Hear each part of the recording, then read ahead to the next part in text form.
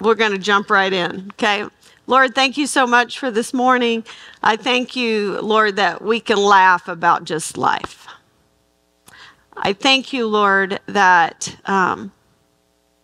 all of these things just make us human. They make us grow and relate to one another. And life is not easy. It is hard.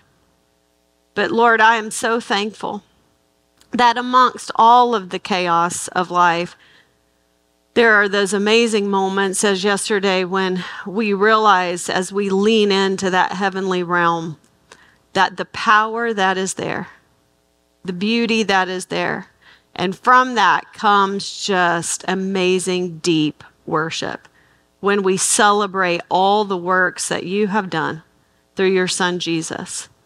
And so God, I pray that we wouldn't just be hearers today, that we wouldn't just want that Holy Spirit feeling or something for us, but we realize that it's something given to us to flow out of us to the world.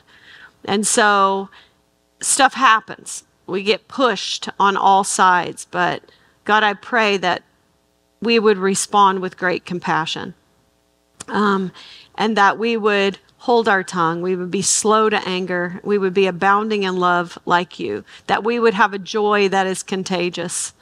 Thank you for laughter, by the way, Lord, because laughter is hope, a hope of a joy that is coming, that we won't always be in that dark place, but the story continues. And so we just love you, God. Speak to us this morning. Speak to me through my own words. You are worthy of our praise. In Jesus' name, amen. All right, so I asked you to spend some time in the Psalms. Don't know if you did, but I hope you remember me saying that the Psalms teach us to pray. Remember? The Psalms teach us to pray. They give language to our emotion, which is necessary because we have emotion.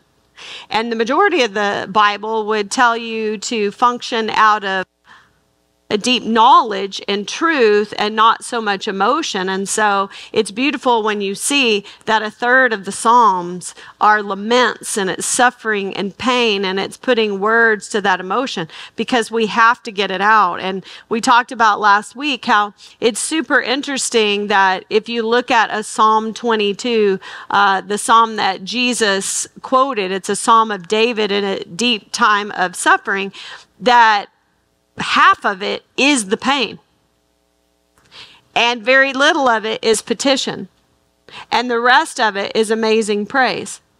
And so it shows us as an example that there is a necessity of expressing our suffering and our emotion and our pain, and to get it out. Most of the time we think, oh, well, he already knows, so I don't need to really go into it. Well, it's not really for him. It's for who? It's for you. And it connects you together in relationship. If my daughter comes to me with pain, I will sit and I will listen and I will listen. I'll even take it in the chin if necessary for her to get all of that out, because that's what a relationship is. It is communicating with one another and talking with one another and a lot of listening. And so the Father is telling us, Jesus is telling us, give it to me. I'll listen, pour it out, get that emotion out. And then in that Psalm, basically he says, help me. Simple as that. Most of the time, I don't share my emotion, and I spend the majority of my prayer suggesting to Jesus how he should possibly help me because I've got it all solved, right? And so then after the help me, he tells himself the truth that all of these emotions, okay, that's emotion, and the truth is that God did not turn away. He has not abandoned. He will not. And coming out of that is an amazing praise. So it's not surprising that in the 10 days between the ascension and the coming of Pentecost, that they spent a whole lot of time in the Psalm.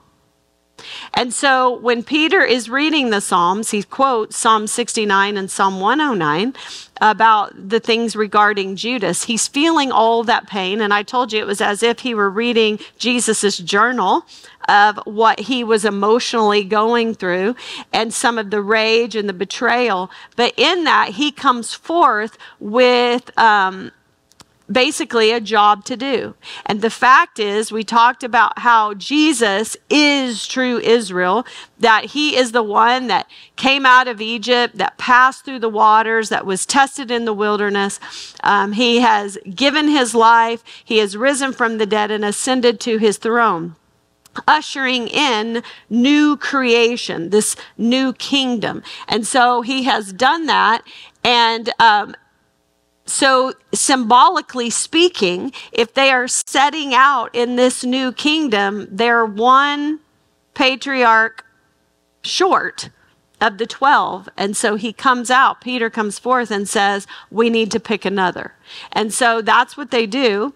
In verse 21, it says, so this is what has to be done. There are plenty of people who have gone about with us all the time that our Master Jesus was coming and going among us, starting with John's baptism until the day he was taken from us. Let one of them be chosen to be alongside us as a special witness of his resurrection.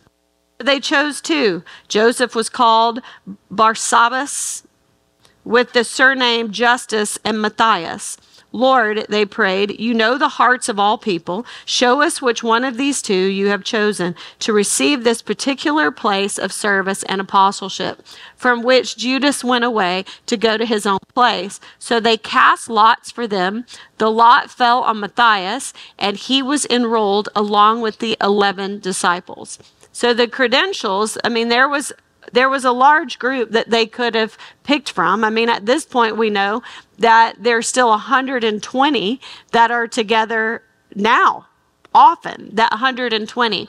And so what they did is they basically vetted, looking at, and two of the main credentials was that they would have to have followed Jesus from when? From the baptism, and they would have had to have been a witness to the risen Lord. Okay, because remember, that is what they are out to do. They are to be witnesses about what they have seen. That's the apostleship, that they have seen the risen Lord. And so they narrow it down to two men, and then they leave it up to the Lord, because who sees the heart? God sees the heart. We learned that when we did the life of David. That man looks at the outer appearance. We can only go so far. And we can judge the heart according to behaviors, but only God can truly see the heart. And so they cast lots. Do you remember what that is? It's we talked about this a lot when we taught Old Testament books. It's like this holy dice. Okay? And it was to where God could speak. The priests kept it in their garment, and they would cast a lot, and basically you would get a yes or no answer. So there has to be like a choice between the two, or a yes or a no. They would often pinpoint, if you remember, certain things. Like if they were trying to find one person in the Old Testament, do you remember how they would do it? They'd bring forth the tribes, and they'd cast lots, and then they determine which tribe, and then they bring forth the families, and they would cast lots, and by the lot they would determine which family, and then they would pick a father, and then they would find that person. And so that is how they did it. And so the lot fell on Matthias. These guys would be the continuation of the kingdom work of Jesus, which began at his baptism because he was anointed into ministry there. Okay, the Holy Spirit took on the form of a dove and came down and anointed him in his public ministry. And he was approved of by the Father. In him I am satisfied. He was then tested in the wilderness and came out pure, trusting fully his Father. And then he goes into his 3-year ministry. So it had to be from that moment on, and they had to bear witness of the resurrection. N.T. Wright says the church is either the movement which announces God's new creation, or it's just another irrelevant religious sect. Everything relies on the resurrection, bodily resurrection of our Lord. That is what we believe. And so that is what their witness was all about. But then I thought about it. I wonder what speaks louder, our words or our life? What do you think speaks louder about that in regards to the fact that we too now are a new creation? We're going to look at that in Christ Jesus. Is it our words or is it a changed life? And I'm not just talking about, behaviors. All right. I'm going to throw my new husband under the bus, and here we go. And I'm going to tell you, you'll never hear me talk badly about who I love. Okay. Now I'm honest about the fact that we're just human beings. All right. That makes us bond together, right? Because if you think you got me up on a pedestal, you don't know me. All right. And that's why I love this Bible study, is that we're all like real people. But he had a complete life change. And it's been fun to watch. And I'm going to tell you, yes, behaviors are different. The thing we were talking about last night, actually, with the Gardays at church, is the fact of how different Rob's mouth is. He's a sailor, people. Okay? He's in the military for 28 years. Have you ever met a military man? Or a cop? Or fire? I mean, you know what I'm talking about? A little salty. Their mouths. And here's the thing. Most people would think that, oh my gosh, I would be so at his language. I knew exactly where he was. And I know that God is the one, me going, like that. Drives me nuts. You know, when you go to the movie with someone and you know it's a secular movie and you're watching the movie and a cuss word comes because you know it's going to, because you can't watch a movie without them because they're not any. And you sit by someone who acts like they've never heard the words before and they just sit there and go, I'm like, go sit over there. I cannot even watch this movie because you're so appalled, but yet, you know, you got issues too, right?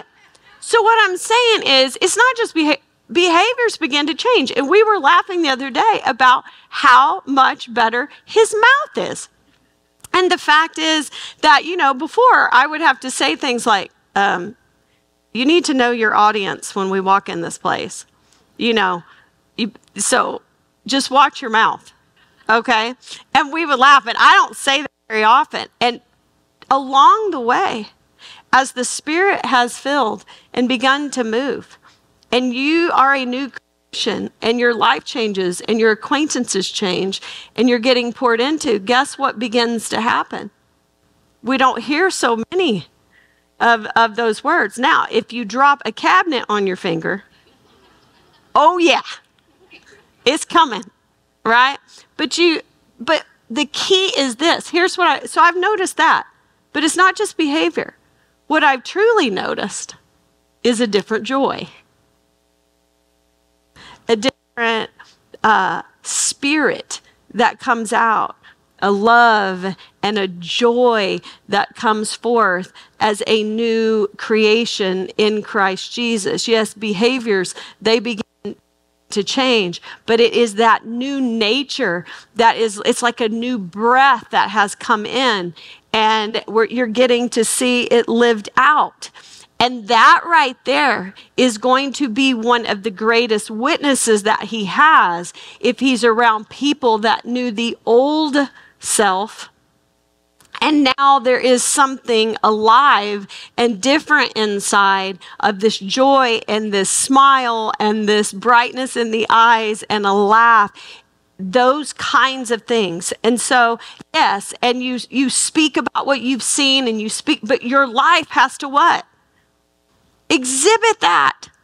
Have you ever been around some of the most pious, grumpy Christians you've ever met in your life?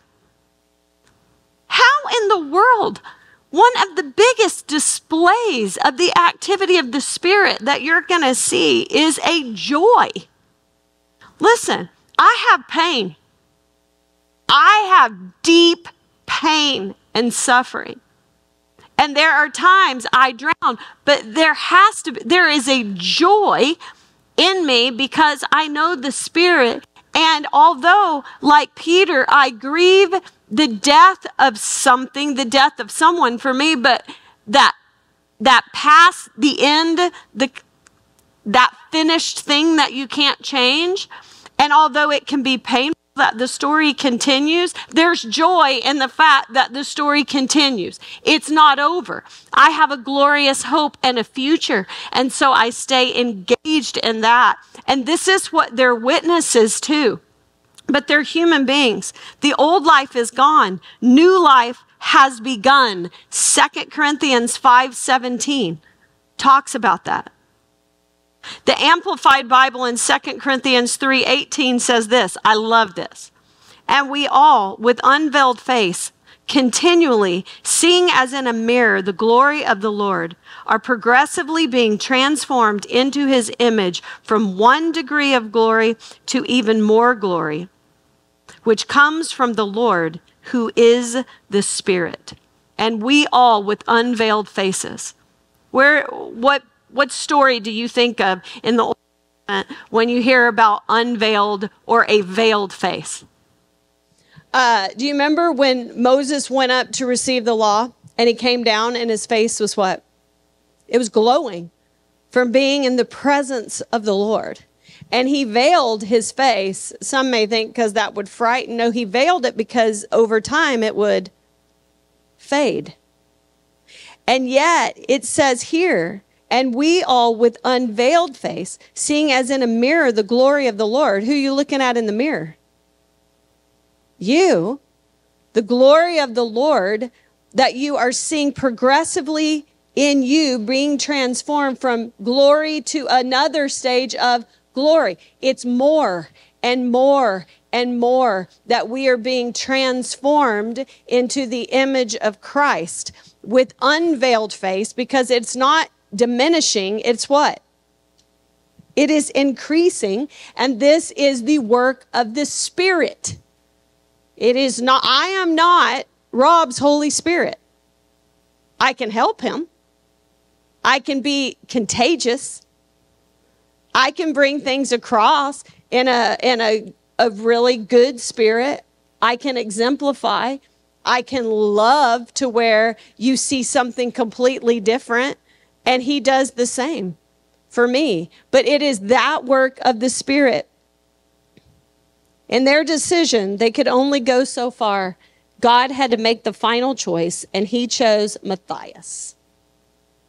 When the day of Pentecost arrived, we're in chapter 2, praise the Lord, they were all together in one place. And suddenly there came from heaven a sound like a mighty rushing wind, and it filled the entire house where they were sitting. So somehow it started in the house and it ended up on the southern steps. I don't know how, but man, there was a ruckus, and that ruckus poured out in the streets. It was so awesome. And divided tongues as of fire appeared to them and rested on each one of them. And they were all filled with the Holy Spirit and began to speak in other tongues as the Spirit gave them utterances. I don't know about you, but growing up, when I would hear the word Pentecost, I would immediately think Pentecostal. Okay? Because I grew up Southern Baptist. And if we raised our hand, they thought you had a question. Or, I mean, we had to wait to see if the preacher was going to clap. And if he clapped, we could clap. If not, all you would hear is the deacons go, amen. Amen. And so when I would hear Pentecost, what I would think of, right, is this crazy, like, jibber jabber speaking in tongues. I'm just being honest with you. Jumping up and down. Oh my goodness. I went one time to a church here in Phoenix when I was younger, and Hillsong was there singing. And what's that girl? Shout to the Lord. It was when that first came out. Oh, I love that song. And the whole place started jumping up and down. And I thought, I was in the balcony. I'm going to die. this balcony's going down. We're going to die. I'm going to die right here worshiping the Lord. It's all good. But it was like this thing, right? So when I would think of Pentecost I think Pentecostal, I would think of this kind of stuff or this holy laughter situation. I had all kinds of funny clips I could show you, but I thought, I'm not going to go there. But basically, it was a lot of noise and a lot of waving of hands. That's what I would think when I would think Pentecost. I don't want you to think that. I want you to think in the terms of Scripture, Pentecost. Pentecost was their festival or their sacred day. It was one of the pilgrimage festivals where you had to travel to Jerusalem to experience it. But it was 50 days after Passover. All right? And so it was an agricultural festival. It's where you would bring in your first sheaf of wheat and you would give it to God as to be thankful because of the harvest. It was like first fruits. Do you understand what I mean? Like the tithe, giving your first fruits to the Lord as with an attitude of thanksgiving. But it wasn't just that. You're also praying that the rest of the crop will be harvested like this first sheaf. And so it's agricultural, but it's more than that, because I hope that when you hear things like Pentecost, your mind now just always go back to the desert. Okay?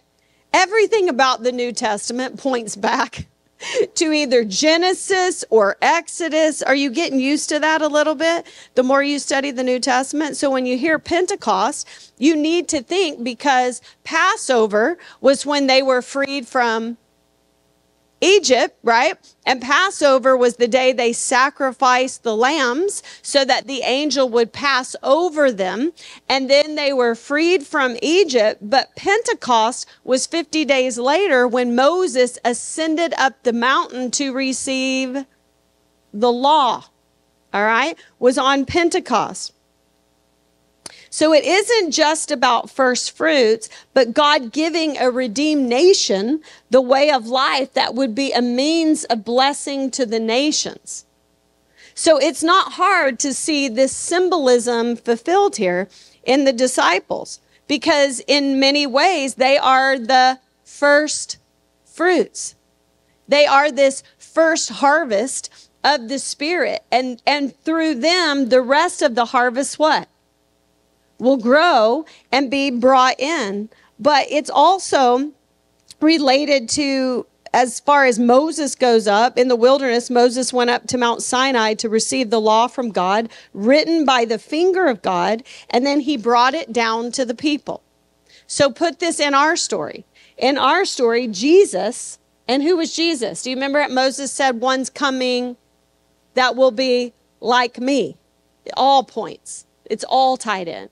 He then, what does he do? He has ascended up into the heavens through the ascension, and now he's coming down again, but how? The Holy Spirit. And he is coming down not with the law written on carved stone, but it is the Spirit of God that's going to be written on man's heart. Okay, so I just said a lot of things. I'm going to slow down for just a minute. Think about that. Because when Luke writes this, he is writing it to Old Testament Jewish people. He is writing, they're fluent in Old Testament. We are not. So when they hear the word Pentecost, they are thinking harvest, first fruits, attitude of thanksgiving, with the anticipation of the entire crop, what? Being harvested. They're also thinking of Moses going up to the mountain to be with God and bringing back the law, which the law is life. Because if you live this life, how you are created in my image, this is how you were being made to live. As a person and a community, if you live this way, you will what? Be a blessing to all nations. You see all of that being fulfilled in this situation. From the harvest to the fact that Jesus, this Now Moses, greater Moses, has gone up to be with the Lord and to be with the Father, and he has returned through the power of the Holy Spirit. The Holy Spirit does not come with laws written on stone, but comes and he is going to write it on the hearts of men. This is a big deal. I am always quoting to you Ezekiel 37, but this time I want you to hear it. So go to Ezekiel 37. You're going to get familiar with their language and their stories, their prophecies. And so when you read it now, you're going to hear it in a different way. Picture this, now fulfilled in the light of Jesus' death and resurrection and his ascension to be seated on the throne, the fulfillment of Daniel chapter 7. He is king, and God sending that promised spirit that is going to come breathe into the life of humanity, making us something brand new, a new creation, that of which Jesus was the first fruits. And he is going to breathe in us. And instead of legalism, where we have written by the finger of God on the tablets, the law, the Spirit of God is going to breathe into mankind and write his principles in our heart. But listen to it from their prophet. The hand of the Lord was upon me, and he brought me out in the spirit of the Lord and set me down in the middle of the valley. It was full of bones. And he led me around among them, and behold, there were very many on the surface of the valley, and behold, they were very dry. And he said to me, Son of man, can these bones live? And I answered, O Lord God, you know. Then he said to me, prophesy over these bones and say to them, O dry bones, hear the word of the Lord. Thus says the Lord God to these bones, behold, I will cause breath to enter you, and you shall live. And I will lay sinew upon you, and will cause flesh to come upon you, and cover you with skin, and put breath in you, and you shall live, and you shall know that I am the Lord. So I prophesied as I was commanded. And as I prophesied, there was a sound, and behold, a rattling, and the bones came together, bone to its bone. And I looked, and behold, there were sinews on them, and flesh had come upon them, and skin had covered them, but there was no breath in them. Then he said to me, prophesy to the breath, prophesy, Son of man, and say to the breath, thus says the Lord God, come from the four winds, O breath, and breathe on these slain that they may live. So I prophesied, and as he commanded me, and the breath came into them, and they lived and stood on their feet, an exceedingly great army. Then he said to me, Son of man, those bones are the whole house of Israel. Behold, they say, our bones are dried up, and our hope is lost. We are indeed cut off.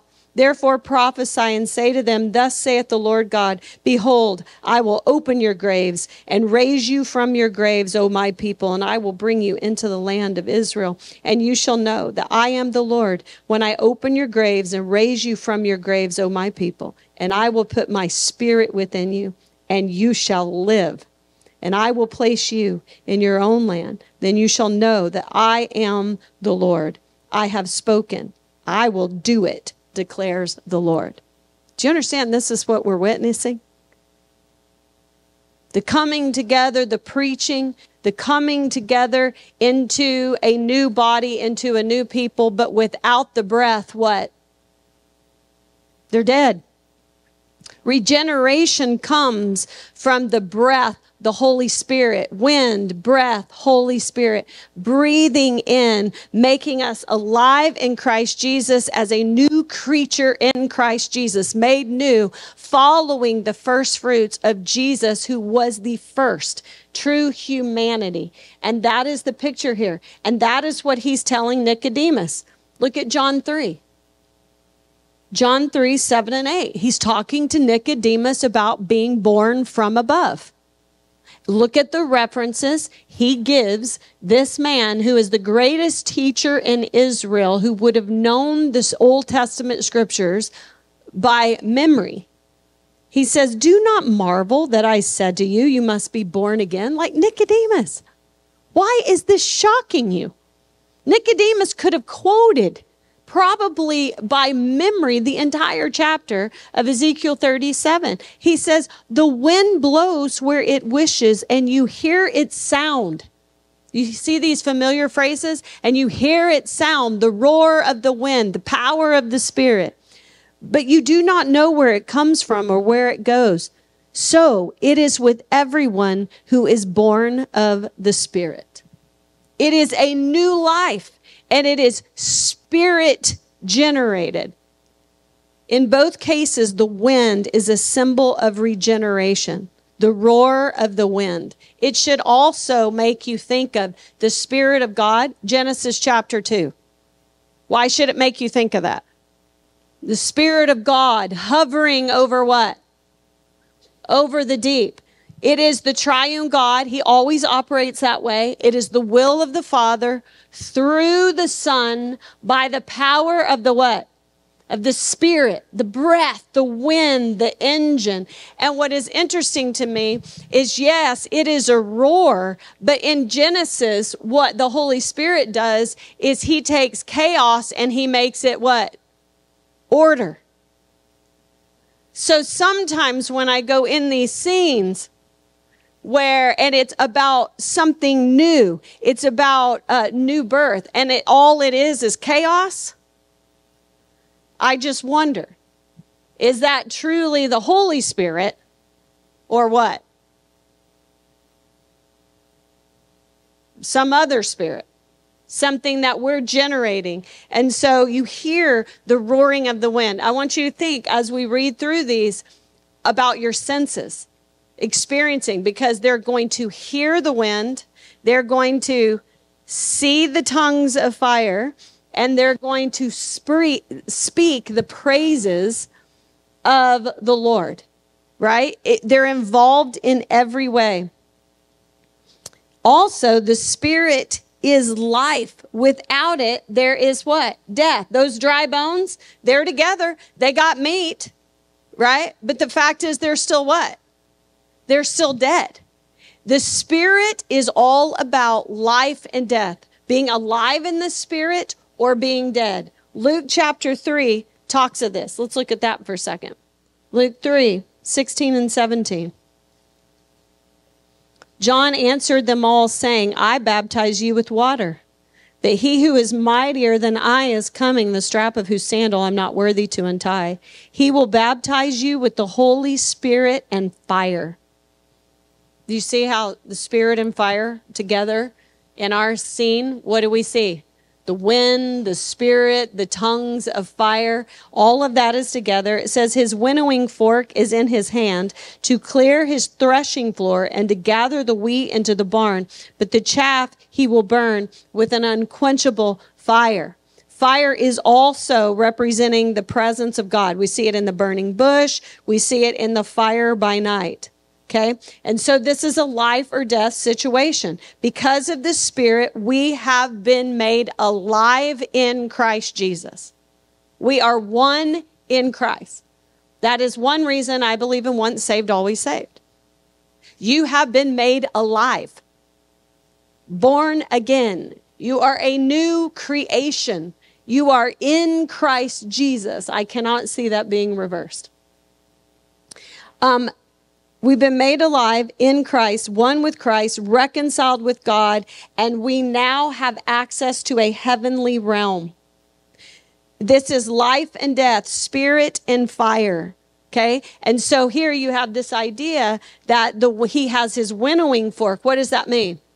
You pick up the wheat, you throw it in the air, and the wind does what? It blows away the chaff. There's no life there. And then it is burned with fire. Our God is a consuming fire. So what means life to some? This life that means what? Death to others. It's this double-sided, right? You have God being this consuming fire that burns up the chaff. This death, it can't survive this consuming fire. But yet over here, you see the picture of the burning bush. that is on fire but not being consumed. And so it has everything to do with these pictures, like Ezekiel 37, to be made alive in Christ Jesus. That is what the Holy Spirit does. And we're going to talk about, and that happens when we put our faith in Jesus. And that, in my opinion, is the baptism of the Holy Spirit. Is when we put our faith in Jesus and we are made alive in Christ Jesus. We are baptized by the Holy Spirit. And I believe that is a one-time deal. And then I believe that water, that is regeneration. And water baptism is the first act of obedience publicly showing what has happened. That's my opinion. Okay? And so that is what it means to be made alive in Christ Jesus. They see divided tongues. Can you imagine that? These tongues of fire that come down. And then they're divided and they land on each individual person. Separation of the tongues of fire. They came to rest on each of them. Though under the old covenant, the divine presence of Yahweh rested on the nation. I want you to get this. Of Israel. And in the Old Testament, this is such a good question one of my high schoolers asked. But wait a minute, how did the Holy Spirit operate in the Old Testament? I'm like, great question, right?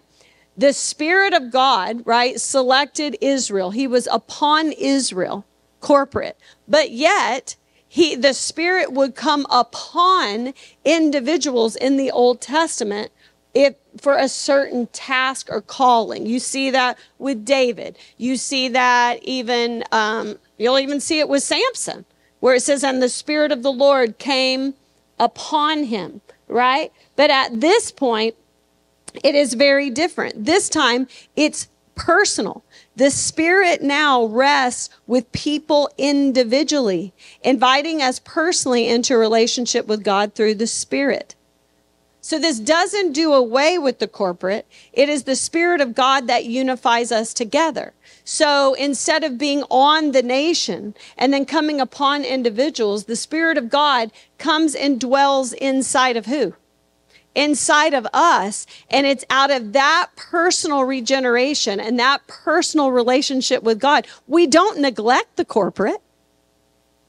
That individual change brings us what?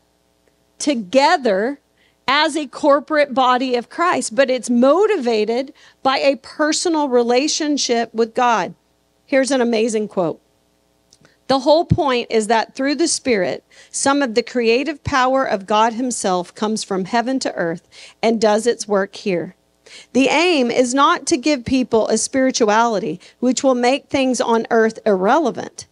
The point is to transform earth with the power of heaven, starting with those parts of earth which are bodies, minds, hearts, and lives of the followers of Jesus as a community. If you were at CCV this week, you heard the message about compassion. That's what this is all about. That we've been made alive in Christ. The Spirit of God dwells inside of us, not to be kept, but to be what? Poured out to others. That word compassion, he kept saying, it's the word of, womb. It's basically gut. It means I am moved in my innards. I am moved in my gut to put emotion into what? Motion. That I am motivated out of that own personal relationship with Jesus. That it is to be given away. And so we work together as a community. We believe in Jesus because of objective evidence and faith that the Spirit is wooing us. But our personal experience with God is subjective. We should have personal experience and relationship with Jesus. That's mine. It's my personal experience. But yet, it's not for me just to be kept.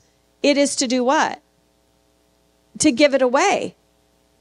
The risen Jesus in heaven is the presence in God's sphere of the first part of earth to be transformed into new creation, in which heaven and earth are joined. The pouring out of the Spirit on earth is the presence in our sphere of the sheer energy of heaven itself. The gift of the Holy Spirit is a direct result of the ascension of Jesus. He sends us heaven power for redeeming work, not just for ourselves, but for our community. How we doing? Do we just want an experience for ourselves? Are we so narcissistic in our relationship with Jesus? It's all about us. It has never been that. It is always leaning into the heavenly power, allowing the power of the Holy Spirit to come through us, which will transform us more and more and more into the image of God. But the purpose is to flow then out of us and to transform our communities. How we doing? Because if there's going to be a change in this world, it's going to have to be through us. And it's not going to be quite honest, through our vote, through drawing the sword. It is going to be living out the fruit of the Spirit, a changed, regenerated life. It is going to be showing that kind of compassion that we heard about this week. Verse 5 goes on to say, now they were dwelling in Jerusalem, Jews, devout men from every nation under heaven. And at this sound, the multitude came together, and they were bewildered because each one was hearing them speak in their own language. And they were amazed and astonished, saying, are not all these who are speaking Galileans? And how is it that we hear each of us in his own native language, Parthians and Medes and Elamites and residents of Mesopotamia, Judea and Cappadocia, Pontus and Asia? I can't even say half this. Egypt and the part of Libya belonging to Cyrene and visitors from Rome. Both Jews and proselytes, those who have basically converted to Judaism, Cretians and Arabians, we hear them telling in our own tongues the mighty works of God, and all were amazed and perplexed, saying to one another, what does this mean? But others mockingly said, they are filled with new wine. How can you read this and not think about Babel? The Tower of Babel, right? The fact that God had commissioned us, starting in the Garden of Eden, where the heavenly realm and the earthly realm overlapped, to be his image on the earth and to bring that heavenly realm throughout the earth. And we failed because we decided we would be the authority instead of God. And it wasn't long before we did rule. We just ruled, in our image, building our empire. And we then tried to build a way to the heavenly. That's a joke. And we built this empire under violence and oppression. One people, one language, in complete rebellion against God. And instead, God came down and did what? Confused their languages. And by confusing their languages, that stopped, and the nations were dispersed. And they were divided up. And in many ways, that was slowing down the wickedness of men, because now different people groups could police others, and it had this slowing down process. But here, God has always loved all nations. He just picked one. And through that, in his sovereignty, and through that nation, and they weren't that great. Read their stories. Okay? We're in good company. He watched over that nation because of his sovereign will, because he made a promise that through them a redeemer would come, the true king. And so we watch now that in this time of Pentecost, he does the opposite. And instead of slowing down, he's lighting something on fire. Instead of using language to divide, he is using language to what? Draw together. But what is beautiful about it, it's not the complete reverse. It's almost like Babel redeemed. Because although he's using language, right, to light the church on fire and the gospel on fire and to unite people in Christ Jesus in one spirit, they don't all speak one language. It's not like we went back to one language. They still spoke what? Their language. They just heard the gospel in their language. I'm going to be honest with you. I think this story is more about the hearing than the speaking of the tongues. The fact that they heard the gospel in their language. And then what were they able to do? Then they go back to where they're from, right? Filled with the Holy Spirit as a temple of God. And they're no longer forced to come together on certain times corporately. They realize that what? They can worship the Lord in the Spirit in their home countries, right? And so you have this true unity without the subjugation of a people group. Do you understand? Anytime man tries to do this, they always have to put one people group down or oppress them or transform them into theirs. This is a beautiful deal with Christianity throughout all of the world, where we have this unity in the Spirit of God, but we keep the diversity of the beautiful nations. Only God could do that. And so you have this beauty of the different cultures, but we are one in Christ Jesus. And they heard the gospel message and he lit it on fire. How? It was not through mankind. It was through the power of the Holy Spirit. When Jesus ascended and he sent the Holy Spirit down, we are leaning into that. And it is through that power that we are made new, but that we are a part of the redemption of this world. That is what we're a part of. It's not about us. And so why are we not leaning into the Spirit? Yesterday, I was out in my backyard, and I'm telling you what, I was worshiping the Lord, and the jets from Luke Air Force Base were coming by. And I was like, gosh, this is ironic, about defending our country in the United States and the battles all between the nations. And yet here I am praising the Lord. And there are other Christians all over the world lifting up their praises to God because we're united in the Spirit of God, because this is not our home yet. And God will redeem it, but we are in the heavenly. And that is awesome. So I thought that's how we're going to end today. So I'm going to have him play the song that I was worshiping to, because I'm going to tell you what, if you ever, after all this of Acts, listen to the words of this song, and now it is the scripture like just being shouted out to you. You got that back there?